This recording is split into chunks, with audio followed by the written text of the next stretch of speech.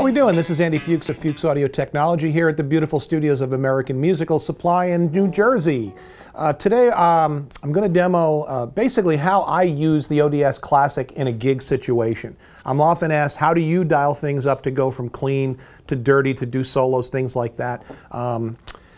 Typically, to me, the main goal is to have a really good clean sound, get your level where you want it with your guitar, maybe at 3/4 rotation on your volume controls, get your performance level, get your tones equalized the way you want them, so that when you do kick into the drive channel for a solo, you can then set the input gain for how much saturation you're going to get, and your output master for what volume at which that's going to happen. So here I am in my clean mode.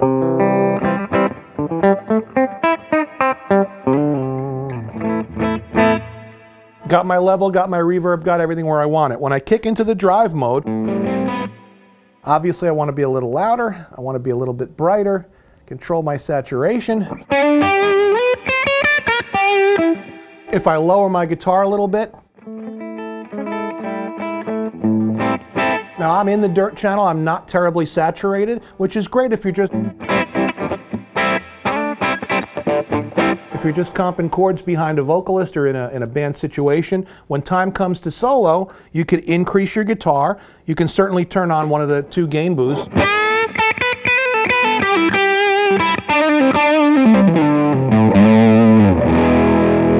And then I can kick right back to my clean channel. And my levels are all where I want them. So my master volume and input gain get my clean channel where I want it. When I engage my drive channel, I've got the amount of saturation and the level at which it happens to control.